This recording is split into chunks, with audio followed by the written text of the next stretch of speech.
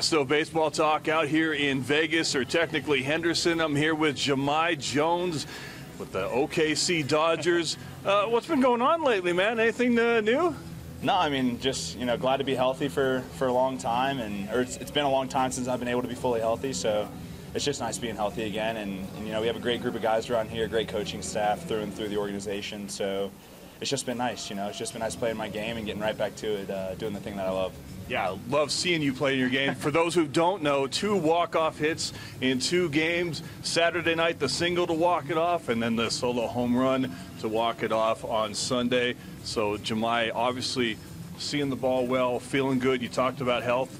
Are you in a good spot right here, right now? I really do. I really do think I am. I think I'm in a good spot just to continue to get my pitch, put a good swing on it, and whatever happens after that happens. If it gets caught or I just missed it, and so be it. But I do feel good. I feel comfortable. I got a great group of guys around me that are making it really easy for me to just thrive in this environment, and especially the coaching staff the same way. We work hard, and we focus on the important things and try not to get away from that day in, day out. So it's been a good workload. It's been a good experience so far, and just a lot of knowledge being passed down to me. Kind of take us through the call. How did you get signed with the Dodgers? How did you get hooked up this offseason? So after I got CJ, I unfortunately got DFA'd and became a free agent after that. And a few weeks later, Dodgers called and wanted to sign, and I was very excited for the opportunity.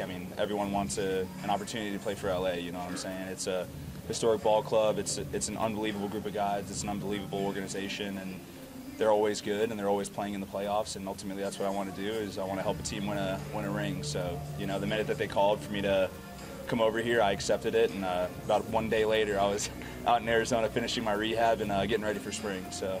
Nice, very good. Now, I bet one thing you're missing here you wish you had was that sweet lip sweater you had at the beginning of spring training. It's kind of funny you said that. A couple of guys were telling me yesterday I needed to bring it back. And, it's coming back. It'll for sure be back probably in the next week or so.